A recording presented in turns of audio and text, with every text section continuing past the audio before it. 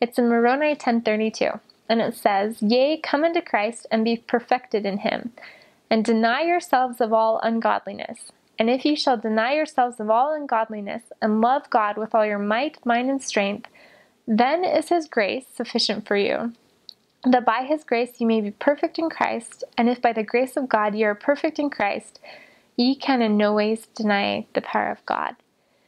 That one I loved for two reasons. It talks about us coming into Christ and being perfected in him and denying ourselves of all ungodliness. I found on my mission when I really tried to turn my will over to the Lord and do everything that he'd asked me and do it as well as I could, which included, when I wasn't very cheerful, acting cheerful and being happy.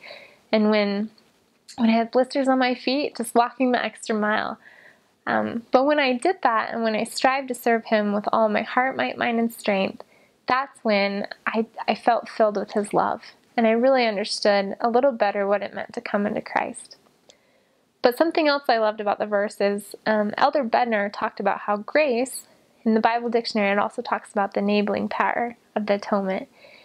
And I loved this verse for that. It mentions grace again and again, how you are perfect because of grace, the grace of Christ. And if you come unto Christ, then the grace of God will be with you and the power of God.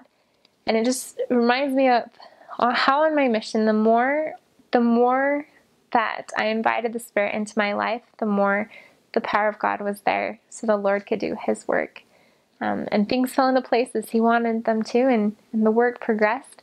And it was wonderful to be an instrument in his hands to really see what he could do with his own work.